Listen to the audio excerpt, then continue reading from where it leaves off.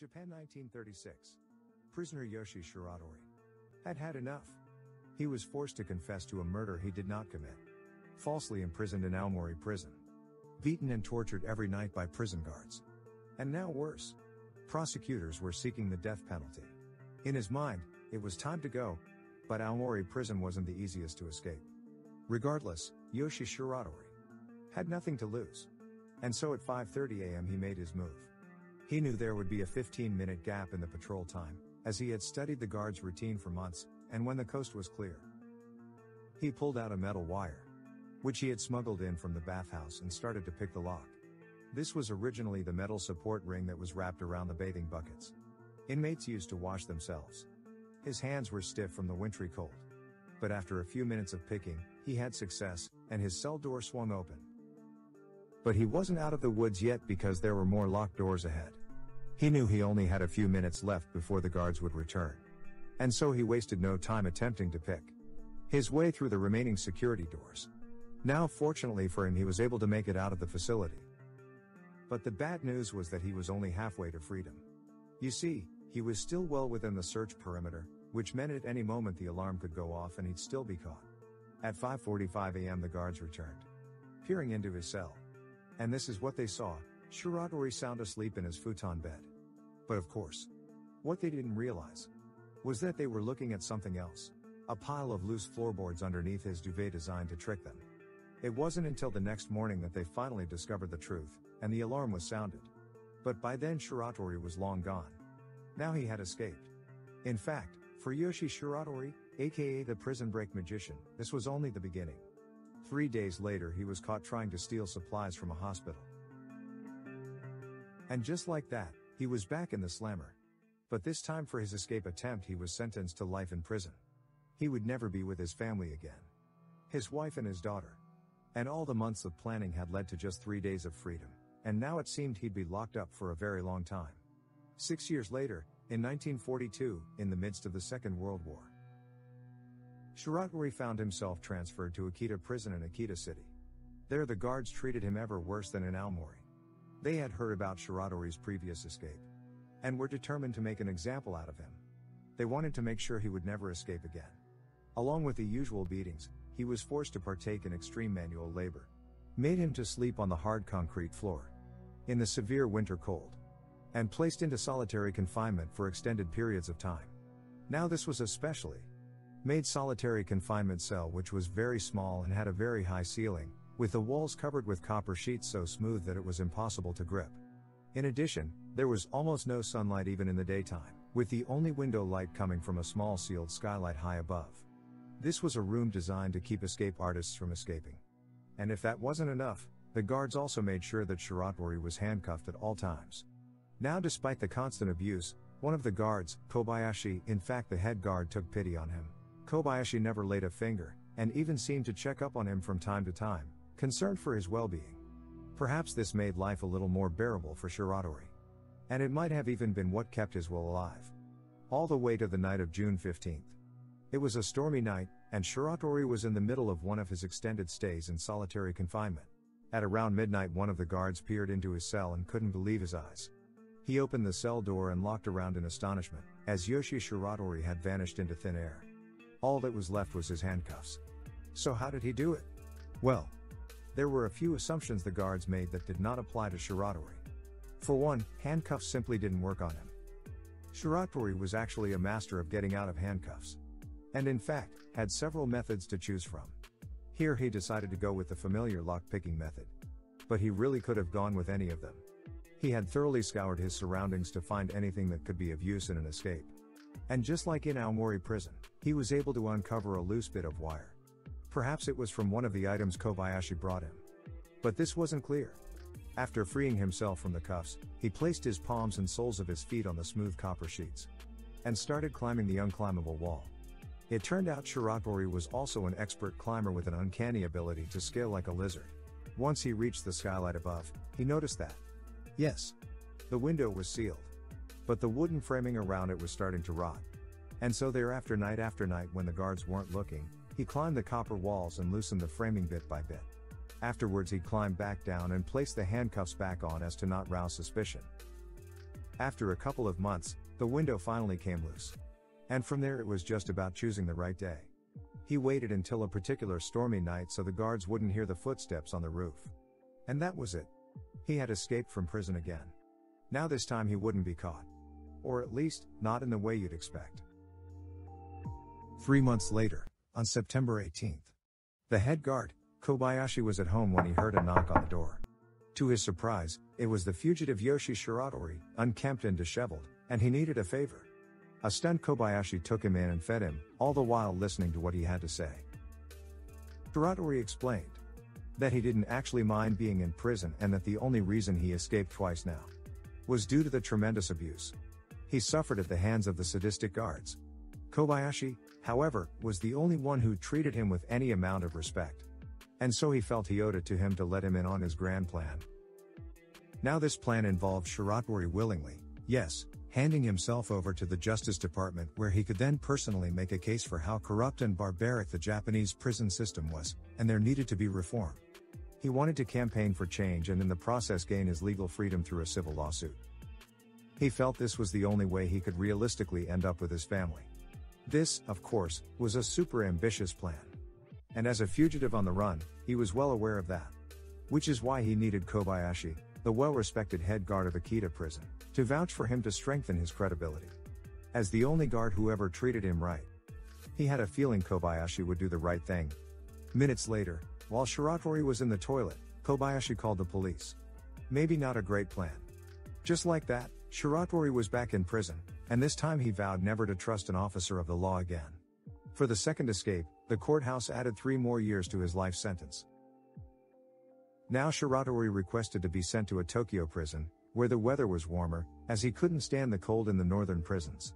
His previous stints had weakened him severely, but he was denied his request. Instead, the judge sentenced him to the infamous Abashiri prison in Hokkaido, the northernmost prison in Japan. No man had ever escaped from this wintry hellhole of a prison. It was now 1943, perhaps in a fit of desperation, he tried to force himself past the guards. But they were able to push him back and beat him down. An enraged and defiant Shiratori stood back up and vowed that he would escape from Abashiri prison, like he's always done, and that there was nothing they could do about it. In fact, he claimed there was little point even putting handcuffs on him, as he'd always find a way to break free, if not by lock-picking, then well, this he that proceeded to rip apart the chain of his handcuffs to the horror of the guards. It turned out Shiratori had another special ability. Aside from his outstanding climbing abilities, he also possessed incredible strength, almost superhuman strength. Back in Akita prison he could have broken free of the cuffs the physical way if he didn't have to put them back on. Now this was impressive, but it wasn't so smart to lay his cards on the table like that, as the guards were starting to build an escape profile on him. They knew he had lock-picking abilities, lizard-like climbing abilities, and now almost superhuman strength. And so they set out to devise the ultimate escape-proof cell, one that was sure to be Shiratori-proof. And they came up with this. The new cell had steel fixtures with a low chance of rot. Any openings, even the bars removed, were made smaller than his body, meaning there was no way he could physically fit through. He had specially made solid iron handcuffs that tied his hands behind his back, and leg cuffs that made him barely able to stand. These cuffs weighed 20 kilograms each and had no keyhole, which meant they could not be lock-picked. And the only way they could be removed was by 2 metalwork specialists. He'd come once every few weeks to remove them in an arduous 2-hour process. It was at this point, and only this point, that he could even take a bath. And he certainly needed one, as weeks of being shackled up with no movement meant his cuff wounds were infested with maggots. On top of that, and as cold as it had already been. It wasn't even peak winter yet. Any strength he would have left would surely be nullified by the upcoming freeze. Though just in case, they still made sure to cut his already meager food portions in half. And so that was it. Even for Shiratori, this was too much. As winter came, he succumbed to his fate. Every day the guards would slide his meal through the opening and he'd be forced to grovel like a dog. His hand and leg cuffs made every action awkward and uncomfortable, with even sleeping being a pain. There was no doubt life in Abashiri prison was absolute torture. Now fast forward. Shiratori was somehow able to survive through the winter, and spring was coming. This meant he was starting to get his strength back. But still, what could he really do? He was literally in a bind. Months passed and well, nothing seemed to happen. Then one night in August, A guard in his office was doing some paperwork when he heard some shuffling on the roof. He wasn't sure what it was, but he decided to check on the prisoners. As he looked inside Shiratori's inescapable cell, he was stunned. The futon bed and prison garments were neatly folded up. The specially made 20 kilograms handcuffs and leg cuffs that would have required 2 specialists 2 hours to remove were placed on the side. And Shiratori was nowhere to be seen. He had finally fulfilled his promise to the guards. The alarm immediately sounded, but despite the work of the search party, it seemed he had truly disappeared. But how on earth did this happen? How did he escape from the fortress that was Abashiri prison? Well, preparation had started 6 months earlier. At the time he didn't have the strength or stamina to mount any sort of escape, not to mention the restraints he was in. The one thing he did have was time and patience. Every day the guards would slide his meal through. And while he struggled to eat his food off the floor, he always made sure to save a little bit of the miso soup in the corner. You see, every night he would hobble awkwardly to the inspection window and splash a little of it on the steel frame. He would also dab some on his handcuffs and leg cuffs. Now his intention was for the salt content of the miso soup to oxidize the screws and bolts, eventually corroding and loosening it. After a month, this technique of rusting through the iron actually worked. And the first screw came out. The next few months saw screws and bolts coming loose, assisted by the use of the first screw as a sort of screwdriver. By the end of spring, he was able to fully remove his handcuffs and leg cuffs, as well as the steel frame of the inspection window. But there was a problem. The size of the opening was smaller than his body, which meant he couldn't fit through, a contingency thought out by the guards. What they didn't account for though was Shiratori's fourth ability, which involved being able to dislocate his joints at will. With this he was now able to slide through the opening like a caterpillar, this repertoire of skills thus surely making him an honorary member of the X-Men. With that he climbed through a broken window in the roof and vanished. Impressively, Shiratori had now escaped from 3 prisons, as well as being the only man to ever escape Abashiri prison. Now good on him for escaping, but this was northern Hokkaido. And the only direction he could have gone to was the cold, snowy mountains. Actually, the prison guards felt that they had the last laugh because if the cold didn't get him, the mountain bears certainly would. Despite this likelihood, there was one person who stayed hopeful. And that was Shiratori's wife. But she was still worried. Because even if he was alive, she knew he wouldn't be able to make it back to his family as the authorities would be constantly on his tail. Which is why she was desperately and secretly hoping that Japan would lose the war, as that would enable US to take over the country, meaning everyone would likely forget about her husband. Of course, she kept this to herself. But then a year later, in August 1945, she got her wish. The Americans had now taken over the country's penitentiary system, and sweeping changes were being made. And it did seem perhaps that the manhunt for Yoshi Shiratori had now taken a backseat. Yet the question remained, where was he, and was he even alive? The answer was yes, he was alive and living a solitary life, this time self-imposed. It turned out he had discovered an abandoned mine on a mountainside in the Hokkaido wilderness, and was able to make a home for himself. For food he lived off nuts and berries, wild rabbits and raccoons, and was even able to learn to catch crabs from a stream by observing the habits of bears. Life was steady and safe. But after a while, curiosity got the better of him, and so after 2 years of isolation he made his way down the mountain to a nearby village. What he saw astounded him. The streets were filled with signs written in English. The posters and flags emblematic of the war effort had vanished. And even more strange, young Japanese girls were holding hands with American soldiers. What on earth was going on? He grabbed a newspaper that had been set aside, flipped through the pages, and it was only then that he found out about the atomic bombs, Hiroshima and Nagasaki. Japan had surrendered the previous year, and he couldn't believe it. As with his wife, he felt it was now pointless to hide. And so bid farewell to his old hunter-gathered lifestyle. He headed south of Abashiri for the next 50 days until he reached the city of Sapporo. At this point he was starving, so he found himself a nice ripe tomato from a nearby field, which was a huge mistake. A farmer had spotted him and mistook him for a well-known local thief, which led to a scuffle resulting in the farmer's abdomen being pierced by a blade. Sadly he bled out and died. But not before Shiratori was arrested for the crime. It wasn't long until police found out that they had in fact had the infamous Yoshi Shiratori in their custody. For his multiple escapes and having now murdered the farmer, despite his claims of self-defense he was sentenced to death by the District Court of Sapporo. And in 1947, he was sent to Sapporo prison to await execution. Now to ensure he wouldn't escape this time while on death row, He was placed under 24-hour surveillance, with 6 armed guards personally assigned to his watch. As for the cell itself, it was upgraded further from the one in Abashiri prison with reinforced doors, ceilings, bars, windows. In fact, any openings were made smaller than the size of his head, not just his body, learning from the Abashiri escape. As while he may be able to dislocate his joints, he certainly can't dislocate his skull. As long as his head can't fit, they were good. The 6 guards were so confident in fact that they didn't even bother cuffing him. Now Shiratori was getting old and the odds of escaping by this point were looking slim. As his execution loomed near, there was little he could really do, and the guards knew that. They could see the desperation on his face, looking up, searching for an escape plan that they knew would never come. Though still, just in case, they made sure to search his room every night while he was taking a bath in the bathhouse, inspecting the ceiling, skylight, and any other openings.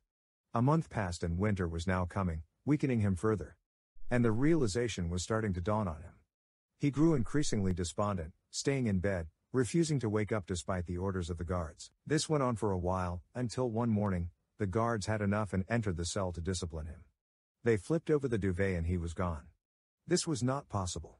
How did he do it this time? Going back to when he was first placed under 24-hour surveillance with the 6 armed guards personally assigned to his watch. He had in fact conditioned them to look up and keep up. From the very start, not just because his previous escape attempts involved climbing through skylight windows on ceilings, but also his suspicious, yet as it turned out very intentional, behavior of constantly looking up to figure out an escape plan. Little did they know, it was all an act and that he already had one, but it would be taking place precisely where they weren't looking. You see, it turned out the authorities were so concerned with him escaping through a window or skylight that they neglected to reinforce the bottom. This ironically ended up being his easiest and simplest escape because all he had to do was remove the bolted floorboards, which wasn't easy but he had experience, and using random cutlery and miso soup bowl, dig his way to freedom. This took over a month. And he was able to hide his activities due to A. the guards not suspecting this approach, and B. the floorboard panels being put back in place every night after digging. The 6 guards, though, they were keeping a good eye on him, even at night, but with the hole consistently positioned underneath the futon and duvet and it increasingly becoming the norm to refuse the orders of the guards to wake up, nothing seemed out of the ordinary. Placing a pile of loose floorboards underneath the duvet to trick them was also a callback to his first prison escape in Aomori. So he had now escaped from prison 4 times, and by this point the story starting to get ridiculous. But this perpetual cycle of the capture and escape was about to end. Because a year later, in 1948, Shiratori was exhausted. He was in his 40s now. And this was a young man's game. One day in the Kotoni neighborhood, still in Sapporo, as he stopped to rest, a policeman just happened to sit by his side for a smoke. He didn't know who Shiratori was, but he struck up a conversation with him. Shiratori, of course, was wary of his presence and tried to play it cool, all the while attempting to figure out a way to remove himself from the situation without being suspicious. Suddenly the policeman did something unexpected, at least to him. He pulled out another cigarette and offered it to him. Shiratori was stunned. You see, cigarettes were expensive luxury items in Japan at the time. And the fact that someone offered it to him just out of the kindness of his heart brought tears to his eyes. Not to mention all his life he had been abused and mistreated by officers of the law. With even the head guard, Kobayashi, turning his back on him. And here was an instance of an officer treating him kindly with respect, and with no prejudgment. As he smoked the cigarette, Shiratori couldn't help but tell the officer his full name, Yoshi Shiratori, and that he had escaped from Sapporo prison last year. In fact, he had escaped from prison 4 times in his life. It was strangely a relief to get it all off his chest. After the Kobayashi incident, he had vowed never to trust another officer of the law again. But the simple act of receiving a cigarette from a stranger broke him. Of course, he was arrested again, but this time things were different. Maybe it was the fact that he willingly gave himself up, or that Japan's justice system was going through a change, but the High Court of Sapporo became sympathetic to Shiratori's plight. And some of his past claims were recognized, such as acknowledging the farmer's death as a legitimate case of self-defense. They also made note that throughout all 4 of his prison escapes he didn't kill or injure a single guard, despite the abuse he may have suffered at the ends. At the end of the deliberation, the High Court dismissed the murder charge, revoking his death sentence, and instead sentenced him to just 20 years in prison. Further, they approved his request to be transferred to a Tokyo prison where the weather was warmer. He was getting what he wanted. In Tokyo he was sent to Fuchu prison where, for the first time, the guards actually treated him well. There was no need to escape anymore. He finally accepted his punishment. And for the remainder of his sentence acted as a model prisoner. Just 14 years later, in 1961, he was released on parole. And for the first time in a long time he was truly a free man. He decided to head back to Aomori where it all began and meet up with his daughter, who by this point unfortunately was the only family member he had left. For his incredible escapes, Yoshi Shiratori became a legend, an anti-hero in Japan. If you like this video, please subscribe on my channel and share it with your friends.